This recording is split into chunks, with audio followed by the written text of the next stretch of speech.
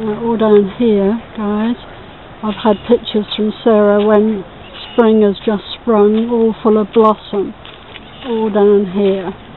And I hope I'm telling you right, this is the Quince walk. I hope I'm telling you right here, without the blossom today, of course, because it's summer.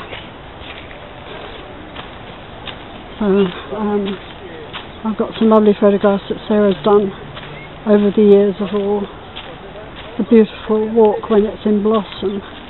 So again, another outlook different to roses. I'll try not to bore you all too much, and I love everything as well, so the only thing I'm not keen on is carnations and gerberas. They're not my thing, but everything else I like.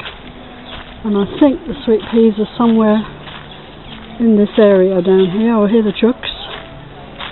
Hear the chooks. And I've got to go across the bridge to get to the sweet peas. I think the chooks are here. This rose hasn't come out yet, but these have. So they've got a lovely area, all nice and shady here. Oh yes, they're all...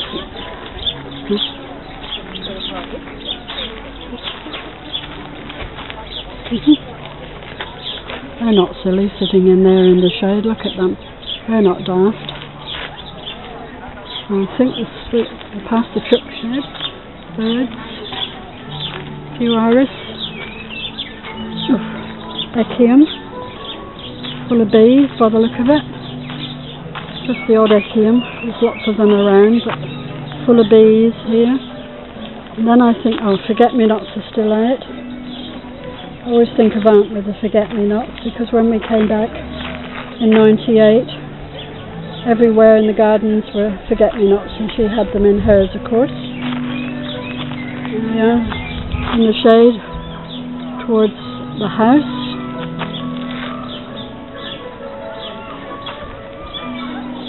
And I think the sweet peas are through here. Yes, I can see them. Masses of people are through here. I can see them. Wishing well, there's some of Sarah's friends here as well. And the children on the wishing well. There's Annie sitting down and her daughter Holly on the left. You've seen her in many photos.